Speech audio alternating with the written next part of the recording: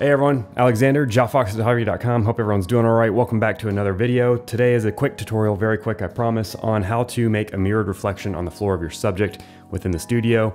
As you know, I have a home studio that I've built up over the years, but I do not in fact have a mirror that people lay on or sit on when I do get in fact that mirrored image. So I'll show you how to take this and turn it into this in Photoshop right now. So here's the image I'm working on. It's from a recent shoot with Damien. He wanted to showcase some product. And we had fun doing it. He wanted some anime and cyberpunk features, and he gave me free creative control within the editing process and the post-production. So I figured that mirrored reflection would look really cool, given the fact those two golden swords are coming down and make some symmetry and give the image a little more of a pop. So how do we do that? First and foremost, I will hit Command J on a Mac to, let me select it. Command J on a Mac to duplicate the layer, and then I'll name this layer base. From there, I will go ahead and make a selection of my subject. As you can see, it's very obvious he's on some sort of fabric backdrop. There's all sorts of fuzz. It looks like cat fur. I don't have a cat, but I work with a lot of models that have cats, but maybe that's, I don't know.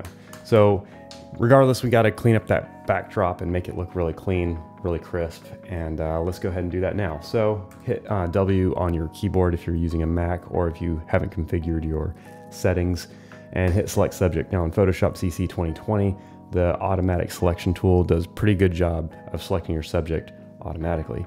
You might have to clean it up a little bit, but I'm only concerned about the lower part of my subject because that's only the part that's going to be showing up in the reflection.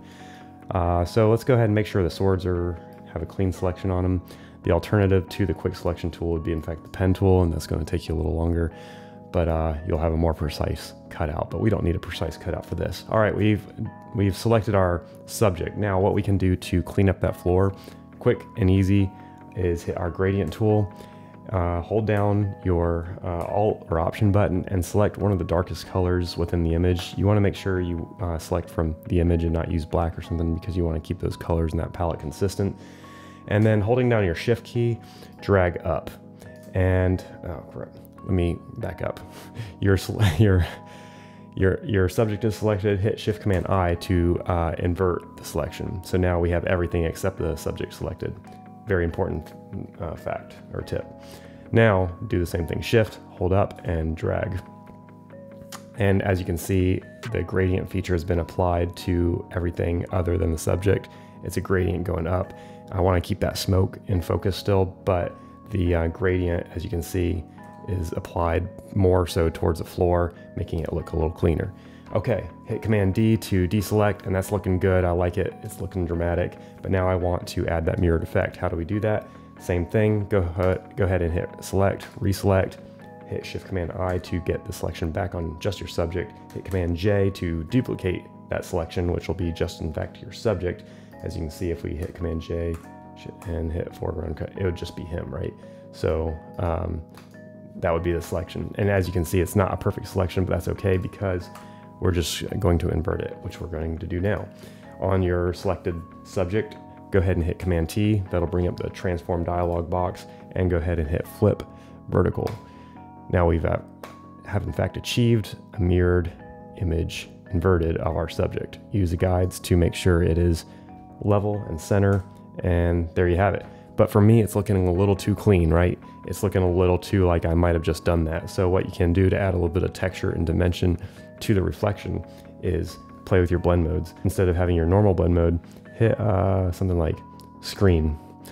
And as you can see, it's slightly off colored, looks a little bit of there's a little bit of difference now, which is what you want. Now I'll play with my opacity, and maybe something like 58 looks good. And lastly, I'll add a blur just to give it more texture even. And 28 looks good. No, I'm gonna bring it maybe 26. Yeah, there we go. And Shift Command E to merge your layers, and there you have it, before and your after. Now this is just a technique you can use. It's not necessary, but any little technique you can collect along the way to make your image pop, any little trick you learn along the way is a great thing just to keep in your handy toolkit. So I hope this has helped. Feel free to reach out with any questions, people that have asked me how to do this. Thank you for your question. I'll continue to make these videos as long as I get questions. So yeah, thank you, and I'll catch you in the next video.